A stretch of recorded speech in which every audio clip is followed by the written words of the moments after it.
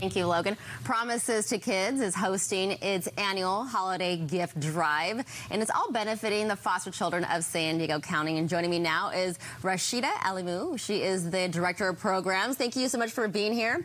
And we have Hector Lopez. He is a Guardian Scholar, and you were a foster child. I want to get into your story. But first, let's talk about the event. Rashida, welcome back to KUSI. Thank you for having me. Thank you for having me. Yeah, tell us about the gift drive coming up. Yeah, so Promises to Kids, we really work with the community and do an amazing job of collecting toys for foster youth all throughout San Diego County.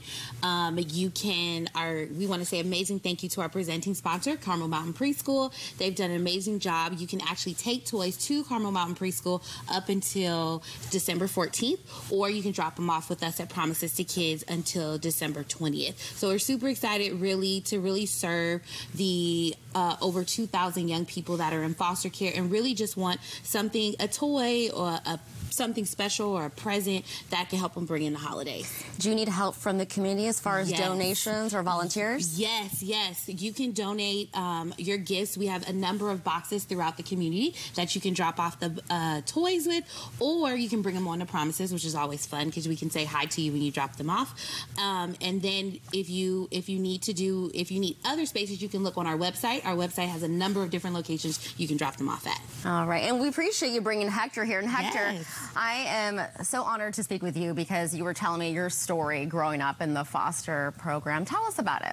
Yes, my story was kind of difficult growing up in the foster care. I moved around with 5 high schools, a variety of group homes, and I really struggled with stability and understanding what my purpose in life was. And just being part of Promises to Kids, his organization, the Guardian Scholarship Program, it's been very insightful, and it's actually been something helping me discover my story and not be ashamed of my story or my background anymore. Now I learned that my story is my superpower. And how old were you when you entered the foster system? I entered foster care when I was 10 years old. And what were the holidays like for you? The holidays was pretty difficult for me. I felt like I wasn't thought of, I wasn't appreciated, and also like I got forgotten about. And actually what's crazy is I actually got a Game Boy from Promises, a Guardian Scholars gift drive when I was 10 years old. I got a Game Boy SP. And it just made me feel heartwarmed and made me feel like I was actually thought of and I cared about. And look at that, a full circle. You were a recipient. You received a toy from Promises to Kids when you were a little kid, and now you're working with the organization. How does it make you feel today, being here? Today it makes me actually feel like I have a voice for myself, and also it gives me the opportunity to speak for other foster youth. Was it hard to transition out of the foster system into real life, as far as, being an adult and going into on your own? Yes, transitioning was actually very difficult. I struggled with addiction, homelessness, and incarceration.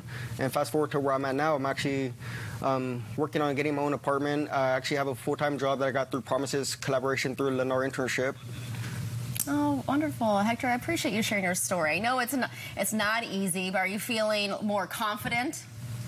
Yes, I feel very confident now thanks to actually all the support I get through Promises to Kids Guardian Scholarship Program. Oh, thank you for sharing that. All right, so you have 2 distribution events, right, for the gift drive, and that's going to be on the 14th and 21st? So they can drop off toys anytime now until December 14th at Carmel Mountain Preschool, which is our presenting sponsor, or they can drop them off at Promises to Kids until December 20th. And we do want them a little bit earlier in order to make sure that we can get them out to all of the young people so we have time to distribute them. And a special thank you to ICW and Move-In Storage that is hosting our gift drive at the facility and then helping us transport all these toys all around San Diego County. I love how you brought all these toys here. So who actually brought all the toys to Promises to Kids? So it's the community. So through the boxes, we can pick up our gift boxes throughout the county at different businesses. So like I said, you can go online to our website to find out where you can find a box. And the community really steps up, and last year they donate over 10,000 toys for our young people. I will say one of the things that we do like to remind people is for our older young people in care, giving things like gift cards so they can go out and buy their own gifts. Because we all want to give the cool toys, but those gift cards do make a difference for the autonomy of our teenage young people as they try to get things for the holidays. Do you have a number of families who will be receiving the toys from the gift drive? So we have over 2,000 young people in foster care that will be getting the toys. So that's why I said the over 10,000 toys goes a long way because everybody gets a couple different things to choose from. All right, the name of the gift drive? The Give from the Heart Holiday Gift Drive. Give from the Heart Holiday Gift Drive. Hector and Rashida, thank you so much for being here on Good Evening San Diego, and happy holidays to both of you, and appreciate you sharing your story. You're welcome. Thank you. All right, Logan? Out there for the kids. Okay, thanks.